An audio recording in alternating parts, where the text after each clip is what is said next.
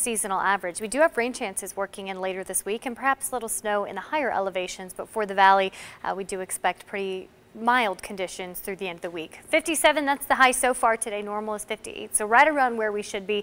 And man, it's pleasant out there, a little warmer than yesterday, sitting at 57 right now for Las Vegas and North Las Vegas. 61 in Boulder City, very mild for Lake Mojave at 72 degrees, 59 for Overton, 61 in Pahrump. Across the county, things are looking good, and we are a little warmer than yesterday by about a degree or two, 4 for Boulder City. So you'll notice slightly more pleasant conditions out there, but overall, not a bad day. Not a bad Tuesday at all. It has been a bit breezy for Boulder City. See 12-mile-per-hour wind there, but overall across the county, wind is calm, and we expect wind to stay calm tomorrow before picking up a bit Thursday as that storm system moves through. Satellite and radar right now crystal clear, and as we put the futurecast into play, not much expected overnight into tomorrow. By tomorrow afternoon, a few clouds mixing in with the sunshine, but most of your Wednesday will see those mostly sunny skies continue.